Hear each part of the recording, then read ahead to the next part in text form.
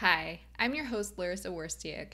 Through this podcast, I aim to empower and inspire jewelry entrepreneurs and innovators so they can thrive by doing what they love. I'm passionate about digital marketing for jewelry brands, and I'm excited to share my passion with you.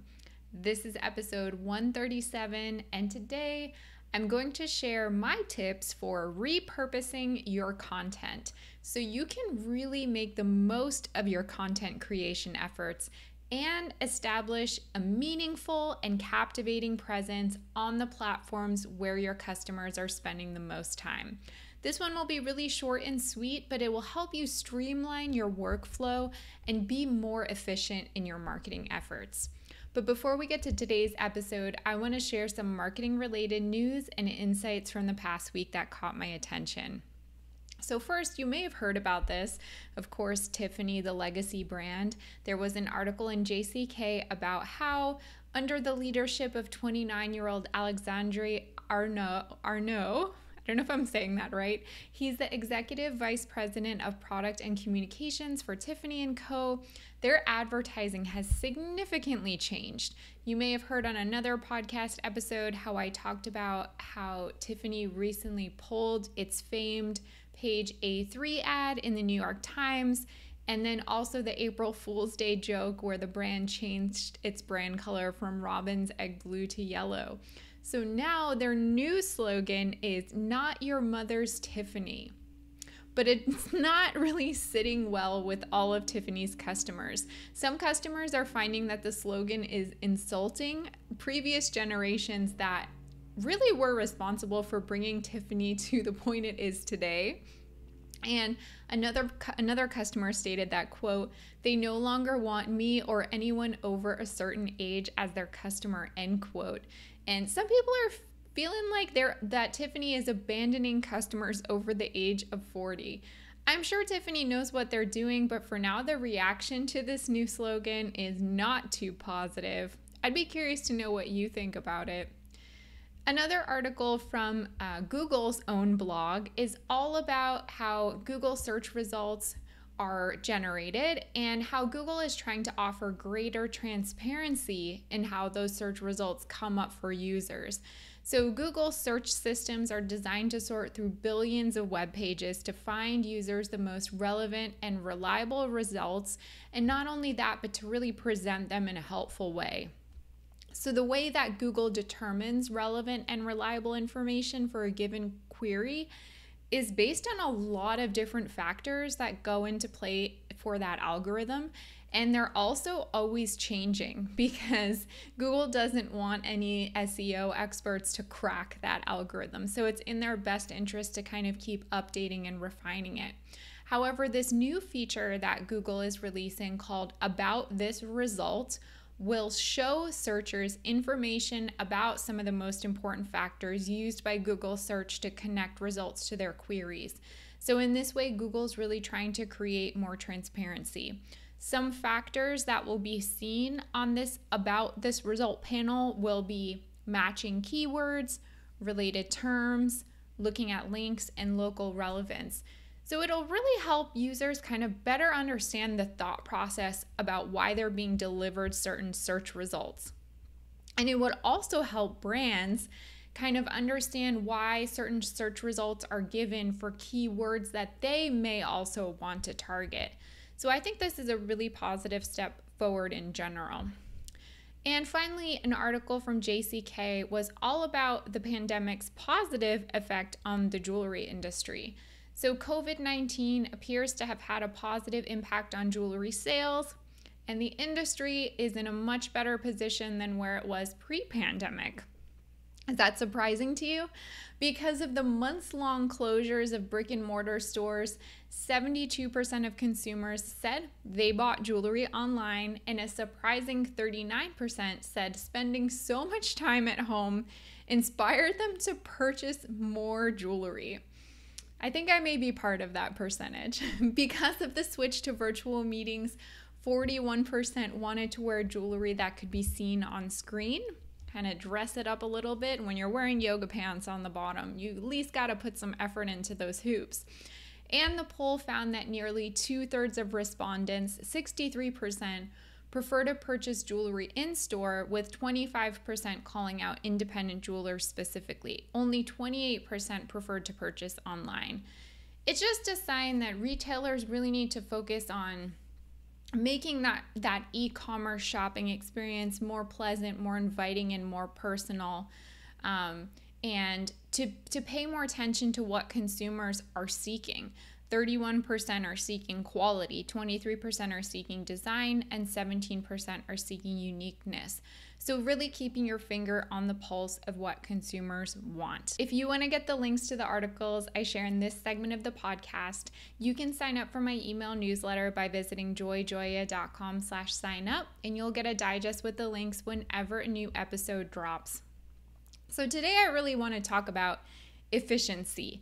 Marketing can take a lot of time to do well, and especially if you are a solopreneur or you have a really small team of people working for you, you may start to feel like digital marketing is eclipsing your actual creative jewelry making efforts.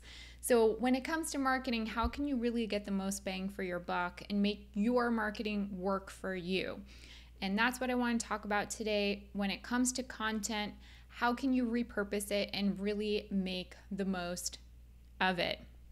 So first and foremost, when it comes to planning your content strategy, and just to clarify, when I say content, I mean any sort of information or media related to your brand that's being distributed to users, your target customers. So maybe that's a blog post, maybe those are social media posts, maybe that's some of your email marketing. Maybe it's videos that you're creating, or pins for Pinterest or Facebook posts. Anything that you're really communicating to your target customer. So first, to really make the most of content, you'll want to have a content pillar. So that's a central piece of content that really gets the majority of your energy. You're devoting the most time and focus into this content pillar. So typically for jewelry brands that I work with, that content pillar is usually like a lengthy, in-depth blog post. So let's just go with that example for the sake of this podcast episode. Let's pretend that you have an e-commerce site and you're trying to build out your content and communicate with your target customers across a number of platforms. So you've determined in your research, in speaking to customers, in observing what's worked for you in the past, that you could create a lot of value for your audience by publishing a blog post about how to style your jewelry for optimal fall style. Totally hypothetical. That may not work for your jewelry brand, but I figured it's general enough we can work with this. So your topic is how to style your jewelry for a beautiful fall look. You have noticed in the past that your audience loves when you do style tip type posts. They seem to drive a lot of traffic to your site. They seem to also get a lot of people interested in specific products because they better understand how they can incorporate those products into their wardrobe and lifestyle. So this is a sure bet for you. You want to pursue this. So you'll see a lot of different advice online about how long a blog post should be to be successful, to be optimal. If you Google how long should a blog post be, you're going to see a lot of different numbers there. In my personal opinion, the very bare minimum that you can do is 500 words. Anything less than that, I would say try to expand on that idea, maybe combine it with a different topic to make a larger topic. Or maybe that's just not well suited for a blog post. Maybe it's better suited for an Instagram or Facebook post because you have just less content there. If you want to have an even better chance of getting ranked for your blog post in search engine results, you might want to shoot for like 1,000 to 1,500 words. Now, I don't know if you have any perspective on what word count feels like when you're writing.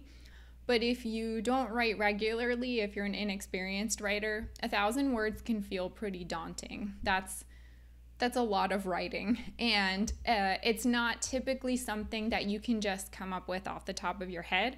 It typically requires some thoughtfulness, at least a little bit of research, a lot of detail, some expansion.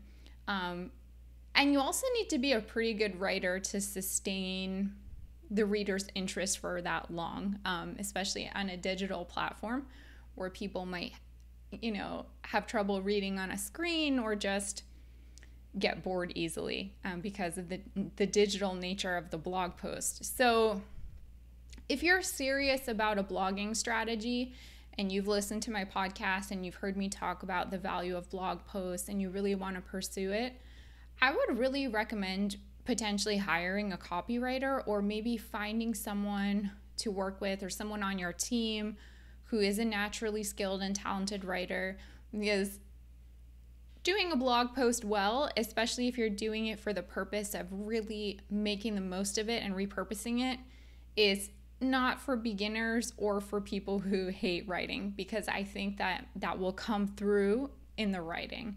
So that's just the side note. You want to find someone who is capable of doing this well. So once you have an outline, maybe you even have a draft of that blog post, you've optimized it with keywords that you think people would search to get from Google to your jewelry brand. You've included a lot of value in there, like things that a reader could actually take away from it and feel happy and excited that they looked at your blog post, even inspired to purchase some of your products. You also want to make sure that you have a lot of media in there. So photos, maybe video, perhaps audio, maybe graphics, infographics, or like an actual graphic that shows how to style something. Anything visual, or even for your ears, auditory, I guess is the right word, to complement the writing, because we all know that reading on a screen can be difficult, will help guide the reader's eye through the page, help them kind of get the point quickly, and help them enjoy your content in a lot of different ways and have the freedom to choose how they want to digest that content, whether they just want to look at the pictures, whether they just want to skip to the video, whatever that is. So have like a comprehensive approach to communicating whatever idea it is that you want to communicate. This may require you to take some new photos or videos. They don't necessarily have to be done professionally. I think we all have the capability to do these things with our smartphone. So it could be an amateur job to communicate these ideas, as long as they look clean and accessible and not like a 3-year-old did them. I think that that's totally fine to complement your blog post. You can take it a step further and maybe partner with a graphic designer to kind of help you create some images or graphics. You can find someone on a freelancing site like Upwork or Fiverr. Whatever route that you choose to take, it should all seek to communicate one big idea that you think your target customer would find valuable. So once you have this central piece of content all fleshed out, you can hopefully easily derive other pieces of content simply by kind of pulling pieces from it, altering it slightly, repurposing that content that you've already created. So for example, now that you have a blog post, you can build an email campaign around it and maybe highlight some of the products that you've mentioned in your blog post, linking to all those product pages. You can create multiple pieces of social media content, including Instagram post carousels, reels showing these fall style tips in action, Instagram stories. The possibilities are really endless, especially if you've done a great job fleshing out that blog post, because you should have all of these like mini pieces of content that you'll be able to pull from in that blog post. Creating that central blog post also kind of helps you establish a tone and like a flavor of language that you can kind of pull from. I have a client that I work with occasionally who works with a professional copywriter. The copywriter does her blog post every month, and then very intelligently, my client just kind of takes snippets or sentences or phrases from that blog post, because she herself would admit she's not a professional writer. She doesn't like writing, but she's already had her copywriter create this like bigger piece of content. And now she just pulls the language and the phrases that she likes the best. She can repurpose them in social media captions, in email campaigns. And in that way, not only does that make her life a lot easier and less stressful, but it also brings a natural consistency into all of your marketing efforts. So another way that I really like repurposing blog content is for Pinterest. I think these two things work together very naturally. So to kind of better explain how you would do that, I just want to give you an example of something I literally just searched on Pinterest. So I went on Pinterest, I searched in the search box how to layer necklaces. I saw a lot of photos of styled layered necklace looks. I also saw some graphics with like how-to text headlines. There was one in particular that happened to catch my eye. It was a 6-second video pin, and it showed a few different layering options for their different product styles. It also featured the text over the video, and it was 3 necklaces worn 6 ways. I just liked the way it looked. I liked the dynamic nature of it, so I clicked it. When I clicked on the link for the pin, I was taken to a landing page for the brand Amyo, I think I'm saying that right, jewelry. So this landing page, it wasn't really your traditional kind of blog post, but it was built specifically as like a content distribution page. So on this page, they were specifically promoting this one collection called the O collection that makes necklace layering really easy, no-brainer style. So not only did this page have like how-to photographs that showed all the different ways you could style these necklaces, but they had a curated selection of videos they had posted on YouTube showing all the different ways, very dynamically, how to layer these necklaces. And then at the very bottom of the page was where you could shop the collection. So it wasn't so sales focused. Of course, there's a sales element there. It was more educational. It was more focused on offering value. And it really made me feel, coming from Pinterest, like I wasn't just going to a sales pitch, or that it was some kind of like sponsored post or like going directly to the product. Instead, I could take the time to see myself, all the different looks, take the time to decide on my own what I liked the best and maybe how I would put my own spin on it. And then if I still really enjoyed the brand, if I enjoyed the content they were delivering to me, I did have the option to shop at the very bottom of that page. I loved that. I thought that was so smart. Also incorporating the medium of YouTube, which is what I want to mention next. So you could take that central blog post, say we're working with the topic how to style for fall looks, and do a YouTube presentation either on your own or with someone else in the video, showing different looks. How can you style the jewelry with those looks?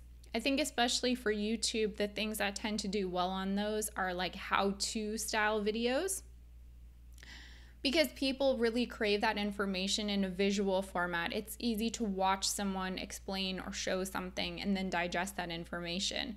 So having that video not only complement your blog post, but being searchable on its own on YouTube is another way to repurpose that content. After some time, when you kind of build up your store of blog posts, you can start to pick out the most evergreen content and build it out. So by evergreen, I mean things that aren't necessarily bound or restricted by time period.